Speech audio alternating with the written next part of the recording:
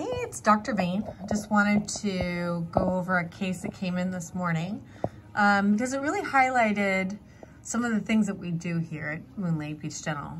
Some of the things that we do that are different. Now, we do a lot of second opinions here, and a lot of them are related to health, or they're related to patients who feel like they're not getting the right answers or the quality of service that they need.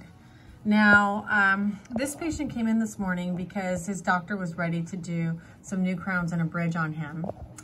This tooth is the main concern, and this doctor just this last year placed this big post and was going to do a crown on this. This is a temporary crown. Pus is draining out through the patient's cheek, and he mentioned that the doctor was really struggling getting things right. So what I can see is this doctor, when he did this post, drilled almost out the sides of the tooth on both sides. There wasn't great bony support to begin with. And now there's a big abscess here. There's an abscess here. The patient didn't know anything about any of the infections. He was concerned because the doctor also worked on this tooth, and there was a broken temporary that the doctor couldn't seem to put on. The doctor also placed this huge post here, almost drilled all the way out the end of the root. These types of things are not necessarily reversible once they're done. There's not always a lot of tooth left to grab onto.